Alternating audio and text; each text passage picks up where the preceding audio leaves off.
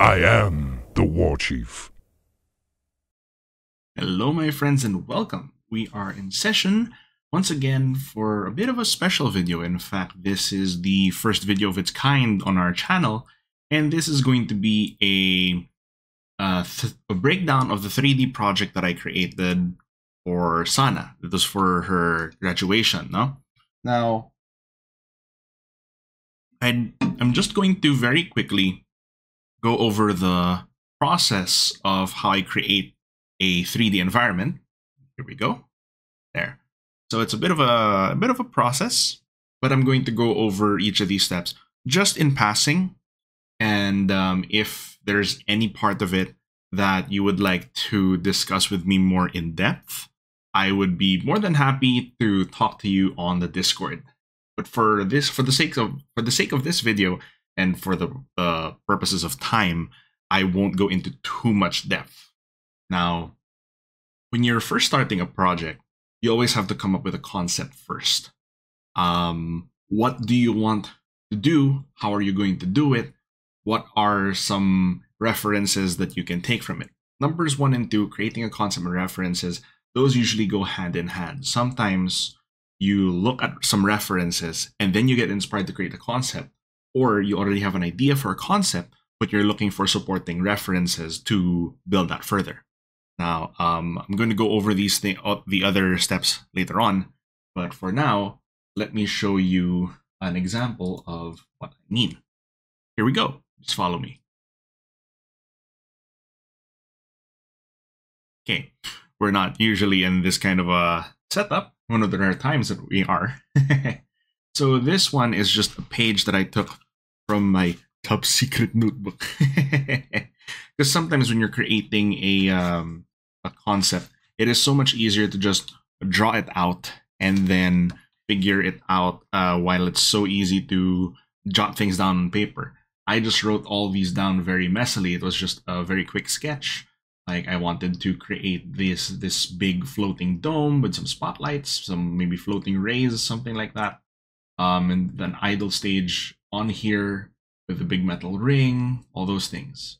Now, how I came up with this concept was, let's keep that list here again. See, creating a concept and references.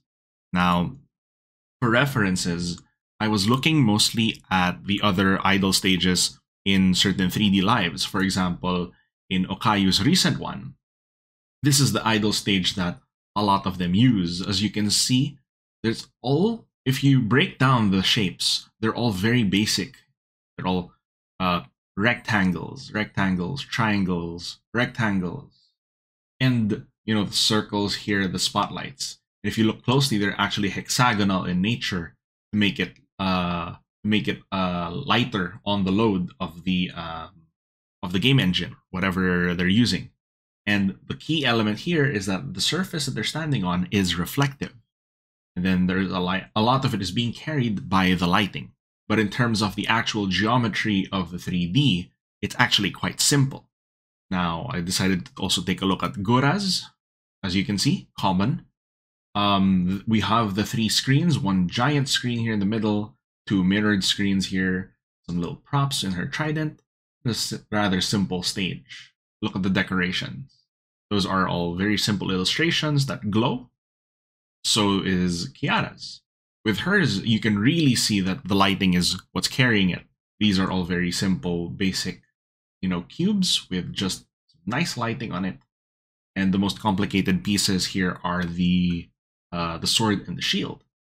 Now, the quintessential thing when I was coming up with the stage for Sana was the idea of, well, with Gura and Kiara, they had some of their elements here that showed them, hey, this is what they're all about. Whereas here, this is kind of like the idle stage that everyone uses. So when I was coming up with my concept here, I had to ask myself the question, well, when we look at Sana's art, oh, that is a bright, that is bright one. But what makes Sana Sana? What are her trademarks? What makes her tick? And what are her memes? What are the memes related to her? So of course, the limiter up here, Yatagarasu, the Dango twin tails, the hairpins, And while this doesn't usually come up a lot, because of course when they're streaming, you only see it chest up pretty much. But this little dream catcher prop thing around her, around the stomach area, has always stood out to me as a very interesting design element. And I wanted to make use of that as well, even though it's one of the less pronounced things about her design.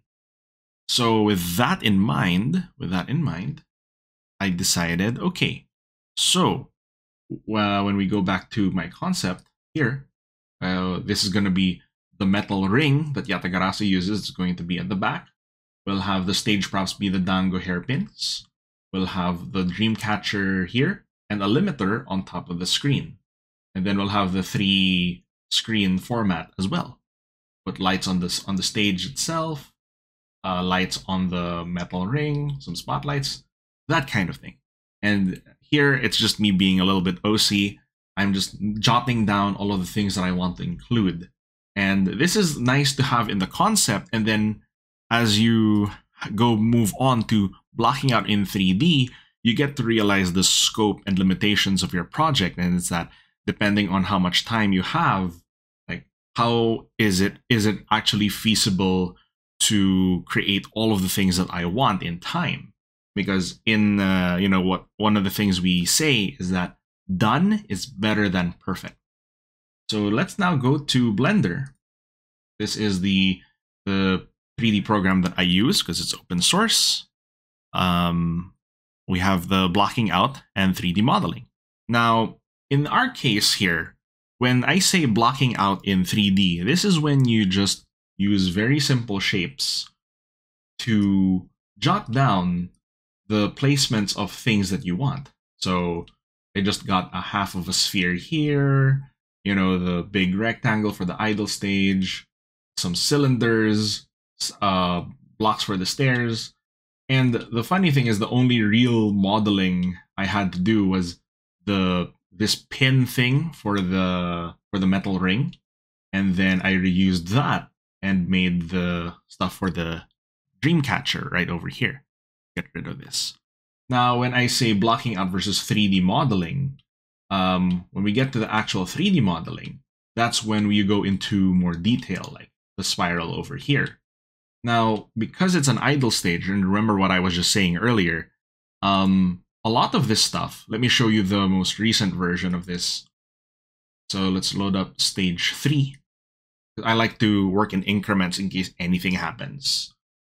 Because with 3D programs, you'll never know what'll happen. You'll never know when it'll crash. And if you lose your data, you're going to cry. But you see, in terms of modeling, let me remove that extra for now. In terms of 3D modeling, you'll notice that all I really modeled more was this hairpiece to serve as a good stage prop, and then our little Sana lights, the bread dogs, But even then, they're very, very simple models. They are just nice curves, and you see they're not very, very detailed, but what matters very much here is the silhouette. That's what really matters most here, especially when you're working on in a low polygon count scene. Usually, silhouette is king. You don't really have to create anything overly complicated. And even as you saw from our references, idle stages are not overly complex. They're just filled with elements that will fulfill a lot of representations of the people or the talents that they represent. So for Sana, like I said, the dango, the hair, the dream catchers, metal rings, and then, so here we go. So essentially, after I did the blocking out, 3D modeling is just a little bit more detailed. But like I said, for this case, not really going into too much detail. Now, step 5 is UV unwrapping and text, and then number 6 is texturing. Those go hand in hand. Now, if you're not familiar with the 3D pipeline, UV unwrapping is going to be the toughest, usually most complicated concept that is taught to people who are new to the whole 3D thing. The best way I can explain it here, let me turn on those test textures that I had earlier. And we're going to now open the UV editor. Now, why is it called the UV editor? It's not actually an abbreviation. It's really just more because you'll see the lines here. You'll see X, Y, and Z. So this is the X, this is Y, and then Z is your height. And then if you just work backwards from the alphabet, U, V, W, X, Y, Z. So they just work 3 letters back. And when you see this flat grid here, this is U and this is the V. Essentially just a flat grid. Now what happens here is we have a bit of a quirk when it comes to 3D modeling. You will have a 3D prop, yes, but you texture it in 2D. The best way I can explain it is like when you have something like this. You know, a nice old box of Fruity Pebbles. I know it's mirrored for the sake of the video. But essentially, this is a full 3D object. But what you want to do is to cut it open and flatten it out. So what I did was I opened the box on all sides. I cut the seam right here, and I open it out. So it's open flat like this. And then when you look behind, you see this is where all the good stuff happens. You can see it's literally unfolded. It's a 3D object that is now unfolded into a full 2D plane. And this is the exact same concept that we are using for the UVs here. So each of these faces corresponds to a different side of the cube, of the object. Now, of course, UVing gets a little bit more complex when it comes to, of course, more complicated objects. For example, with Bread Dog over here with the Sonolite. But for now, you might also be asking, well, Sen, what's up with this weird S circle texture you have going on here? Well, for that is just a test texture that I like to put on my objects in order to see how well my textures are going to appear. Ideally, you're going to want to have nearly perfect circles, because when you scale this up or down, notice what happens. You see the circles are now starting to look more like oblongs, and that's not what you want. When you see that, that means the texture you're going to place on here is going to have distortion. So what you want to do, let's undo that. You're going to want to have these circles, and it tells you that your UV distribution is sound. Like I said, this is it is one of the most complicated parts of the whole process. So if you'd like to talk more in depth about this, like I said, just hit me up on the Discord. Now, for our next demonstration, let me just open this up. Go and look at the Sonolite. Open that up. Okay. So with the Sonolite, it's a bit of a different case. For this one, it's like a box, right? For the Sonolite, what I did was, you're going to see here, this part, I decided to cut the main faces here. You see where those red lines are? Those are where I cut the seams. So essentially, it's this part that I ripped off. This here, this cut, that's the red that you're seeing. Now, if we turn this into a cylinder, just for demonstration purposes. So what I did essentially was, imagine this is the Sonolite, no? And the cover here is folded in. These are the caps on the cylinder. I decided to cut that and separate it out, and then so for the other side as well. Cut that part out, and then you separate it, as you can see up there. So now what happens is you have this, hello chat, you have this open roll, pretty much. It's hollow now. So all you need to tell the program is, hey, I want to make a cut along here, and then I want you to unfold. So essentially, it goes like that, and then you unfold it. That's why there's that big rectangular shape that you're seeing going up and down. That's the rest of the body that's being unfolded. And then we're going to save this out, bring it into your favorite photo editing program. My preference is Photoshop because that's what I'm most familiar with. So, like I said, we're at now UV unwrapping, and we're going into texturing, number 6. So we'll open up Photoshop file. I already have good old the Sunlight, the little bread dog loaded up here. And what you're gonna have is this grid. You're gonna see essentially exactly what we put out here getting transported into Photoshop as a shaded layer where all the lines are listed.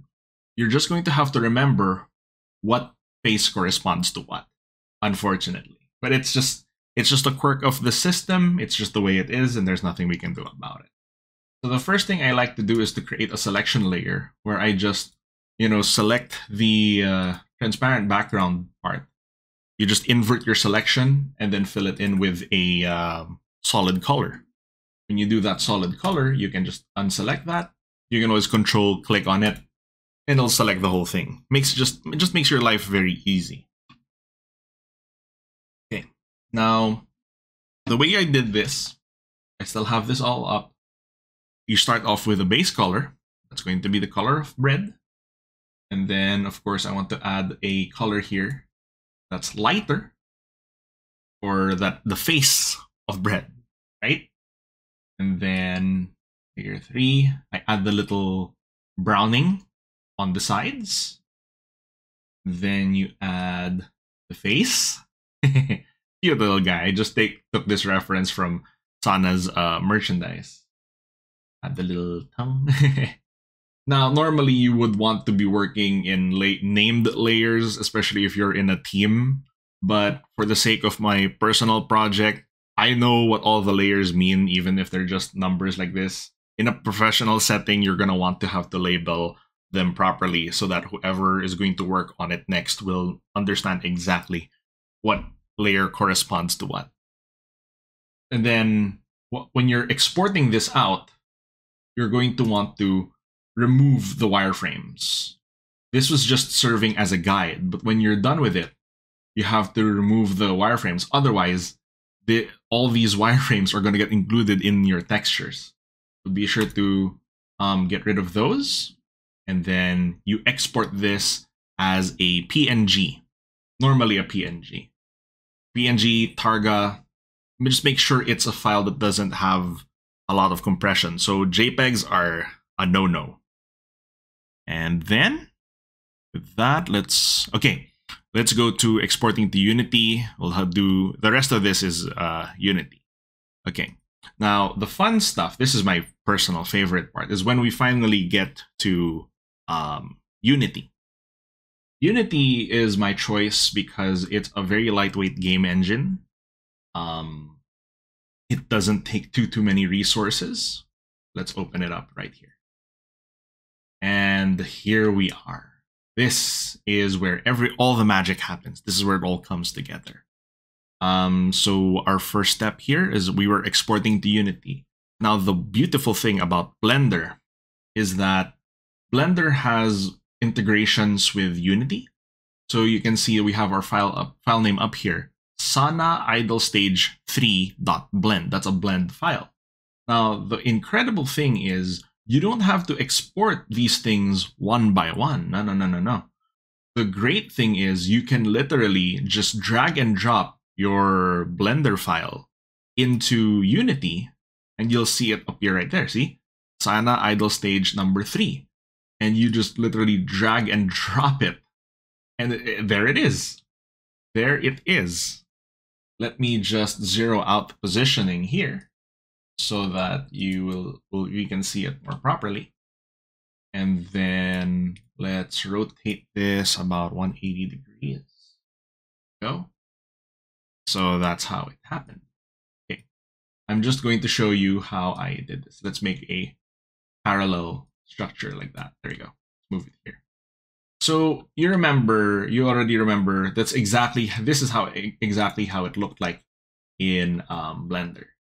You just remove that little light source here because we do not need that.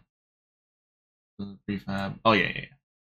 All right. Essentially, when we have this is a prefab. This is all packaged. So you need to right click, prefab, and then you unpack it.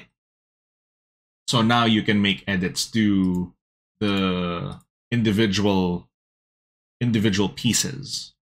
Now that was on me for Blender. I should have gotten rid of the light before I exported it, but so be it. It was easy enough to edit. Now, as you can see, these are all grayed out. This is exactly how it looks like from the Blender file.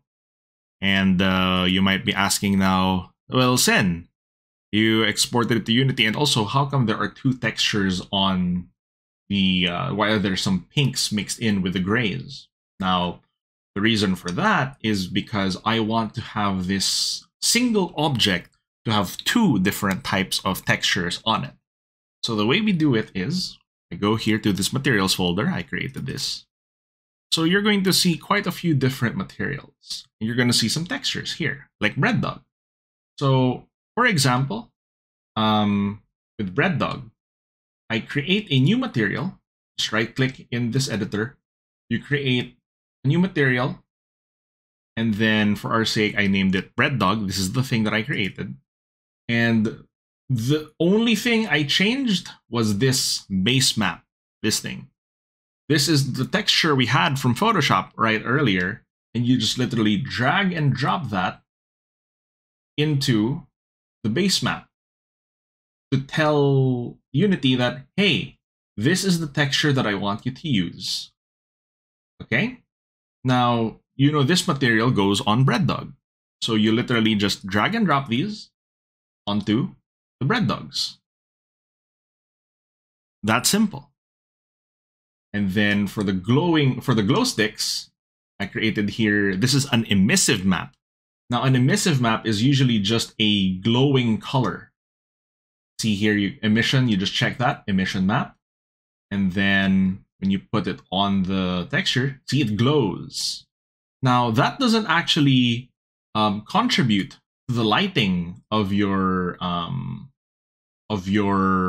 scene. It just is a glowing texture. So essentially, I just create more materials, keep dragging and dropping them, and this is the final product that we ended up with. Now, how did I create the reflective material? Now that is something special here with this black metal that I created. This one makes use of metallic texture. This is why I wanted to work with Unity, because it's very intuitive, very easy to do it here. So all you do is take this metallic map, and this is essentially just a 1 or a 0, pretty much. You don't normally just put this in the middle. I mean, you can if you really wanted to. But for me personally, the way I do it is this material metallic? Yes or no? If it's yes, put it to 1. If it's no, put it to 0. So I said, hey, let's make this a metallic reflective material. That's how you're getting this lovely little sheen on here too. So metallic map 1, and then smoothness right under it. This is also another parameter that you have to tweak. Essentially, it goes from 0 is matte and 1 is reflective. So as you can see here, does not reflect at all. It's a matte metal. Then you can turn it up slowly, as you can see, starting to pick up the color. As you really turn it up, it's going to start picking up more lighting details. Then you turn it all the way up. It's now fully reflective. That's all it takes to make it reflective. And this is probably the technique they've also used when making 3D stages in Hololive. Another interesting thing here is, I just created these little textures, just put them up, made them, put them into materials, and I just dragged and dropped constantly. And once that's done, you have this. Let me just get rid of the old copy here. because we no longer need that. That was just for demonstration purposes. Okay, let me just get rid of that. Okay. So now you have the scene ready. Here we go on our list. Lighting, setting the scene, taking screenshots. For lighting, the main thing you need to take a look at is this directional light.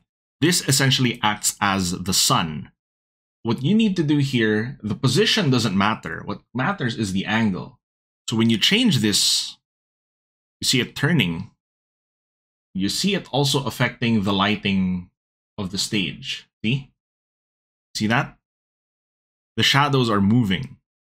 So you just need to find the best angle that works for your scene. For me, I decided to make it coming down from the upper left. That's why there's that nice reflective sheen on the metallic pin on the metal circle. Then once you're set up with that, once you're happy with the lighting, all you need to do is take your camera, and now you're going to see this little picture here, the main camera. This is what the camera sees. You're now setting up the scene. So now you just adjust your camera. It's sensitive to positioning. You can angle it in whatever way you want. There are multiple options that you can check out. We won't go into detail. If you guys want to know more, just let me know. And then once that's done, you are now going to take your screenshots. Now, you don't just take screenshots from here. You can open your game camera here and it'll look like that. But sometimes it's like if you just take a screenshot and then crop that out, the resolution's kind of messed up. So what I did was to install this thing called the Unity recorder. So you go into Window, General, Recorder, and Recorder Window. So this little thing opens here. This is the Unity recorder. So there are multiple options that you can do here, but all you need to know with the way I set this up is that I'm just telling it to take a picture of what's in the main camera and then give it to me as a PNG file right here. So once you press play, it will take a picture, put the screenshot into a designated folder of your choosing, and then that's the art that I decided to upload to Twitter and on our Discord. That's how I did this. So that is our process. That is how I personally create a 3D scene. So the most important thing, I would say, is really to solidify and create a concept and have solid references. Because the moment you get stuck, you could always go back to your reference and you'll always find a way to, there might be something you missed, something you can integrate more. And remember, we're just taking references. We're not plagiarizing anything. That is an absolute no-no. We're just taking references. We're making sure, like, okay, what are the essential elements that make this thing what it is? That's really the key in looking for references. Block it out in 3D, then you start make detailed modeling, UV unwrap it for the texturing, bring the textures into Photoshop, make your textures, export everything into Unity, adjust your lighting, set your scene, set the cameras, take your screenshots. You're good to go. Now, like I said, this is a very simple way of doing things. So if you guys are more interested in going into more depth, into how I did more modeling stuff, how I did the UVing, like I said, multiple times already, just hit me up on the Discord. Link is in the description below. And with that, I would say our session is adjourned. Everybody, please take care of yourselves, and I will see you in the next one. This is Senator Warchief signing out. Otsu Sen.